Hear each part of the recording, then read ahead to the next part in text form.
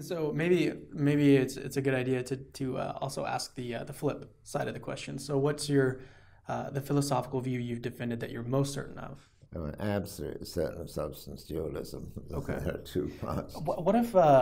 I think we have some time, so why don't we look at one of those arguments? What's your like strongest argument for a view that we have this kind of, or us as humans, we have these two different kind of components. We have a physical component and then a Well, I have non-spiritual many component. arguments, but let's take one from modern science.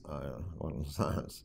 Uh, um, First is that severed nerves can be reconnected, not merely peripheral nerves in the hand and so on, but the spinal cord nerves, and eventually, in the same pattern, uh, brain nerves, so that bits of the brain can be replaced by other bits of the brain taken from elsewhere.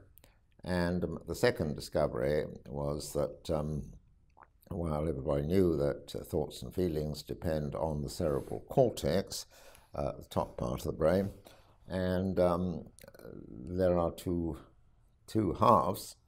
There's a left cerebral cortex and a right cerebral cortex, and the discovery was that the resulting person has just the same thoughts and feelings and so on, whichever of these cortexes you remove. So consider the following operation, which could be done one day, won't be done next year, but it will be done one day. Somebody gets hold of me and takes out all of the cerebral cortex and gets hold of two unfortunates, other people, and takes out their cerebral cortex and puts my left cerebral cortex into one of these people and my right cerebral cortex into another. Then both of these people will have enough to make consciousness. They'll both have bottom part of the brain and a cortex. And after all this, they will wake up. And since each of them has the cortex on which my thoughts and feelings depend, they will both claim to be me. They will both live my life. They will both behave like me, and so on. So which is me? And there's absolutely no way in which you could tell this, because they've both got parts of my brain and they've both behaved like me, got my sorts of thoughts. But one of them must be me, or rather, there are three possibilities. The left hand one's me and the right hand one isn't, or conversely, or neither of them are. They can't both be, because neither of them know what's happening to the other. Well, have I survived the operation? Well, it's certainly possible I have, and possible I haven't. But there would be no way of telling this, and you couldn't you couldn't identify me on the basis of my physical nature, because it will be similar in both cases. You couldn't identify me on the basis of my thoughts and feelings. There must be something else that makes me me, and that's the soul. Now you can see that more precisely if you just take one of these people. This person, it's compatible with everything about this person that it's me, because it's got the crucial part of my brain and claims to have been me, and so on. On the other hand, it's also compatible with everything that it isn't me, and the other one is, or neither are. So there can only be a truth that it is me or that it isn't me if it doesn't depend on which thoughts and feelings the resulting person has, and it doesn't depend entirely on which part of the brain they have. So there wouldn't be a truth about which person had survived the operation unless being me consists in something else. And something else can't be the properties, the thoughts and feelings and so on. And it can't be the brain, because we know all that and still can't answer the question. So it must be something immaterial that we can't see that makes me me. And if that one's me, the immaterial thing goes that way. And if that one's me, but we don't know, we couldn't say. And that means there can only be, more generally, there can only be truths about whether a future person is me if being me doesn't consist in the physical. So here's another. Do you follow that? Yeah. So you have these different options, and you can't basically, if you take this person out, or if you take their cerebral cortex out and you put it in two different people. I get the sort of, I guess you'd call it a trichotomy between these three different options, and you can't pick the.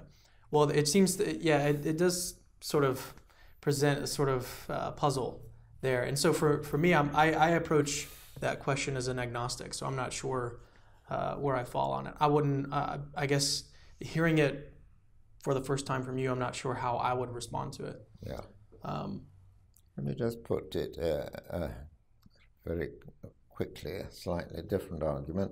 If all there was to being the person you are is that body with brain and having certain thoughts and feelings attached to it, and all there was to this person being this person is having this body and certain feeling attached to me, then there wouldn't be any difference between you having that body and me having this body, and conversely, me having that body and you having this body, because in both cases, the physical matter would be the same, and the thoughts and feelings associated with would be the same. But of course, there is a difference. There's a vast difference, and again, there must be something else that makes the difference. Okay, walk me through that one more time. So, how does that argument look? Well, one more time? The opposition, the physicalist, says we are physical things. Right. They also, if they're a fairly liberal-minded physicalist, they will say, well, yes, associated with this body are not merely events in the brain, but thoughts and feelings, beliefs and desires, a mental life. But the mental life is a property of the body on that view. Okay. Not a property of the soul. Okay.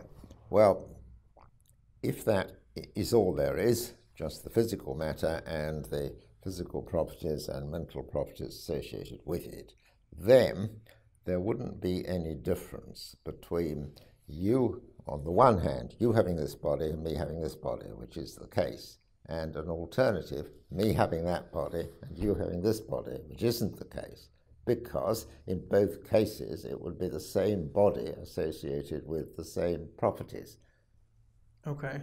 So I guess I'm still still a disconnect for me. I'm not sure how we're able to switch positions here, because for me, I'm thinking like I have these physical things going on in my brain, right? And then these mental properties are associated with those physical events or neurons firing and all that kind of stuff. How are we getting this? How are we able to... You're not able to do it, but my point is there is a difference. The world could have been made differently. Okay. I mean, think of yourself, as it were. Think of you in a past life being given a snapshot of the future life, and you are being told, look, this is going to happen in the future. There's going to be this guy identified by his body, and he's going to have these thoughts and feelings. There's going to be this body identified with, and he's going to have those thoughts and feelings. But you would say yes, but in the past life you would say yes, but which is going to be me? And that would be a further part, other than knowing that there was a guy here who was going to have thoughts and feelings and a guy here who was going to have thoughts and feelings. Okay, I see. Yeah, that's another interesting argument.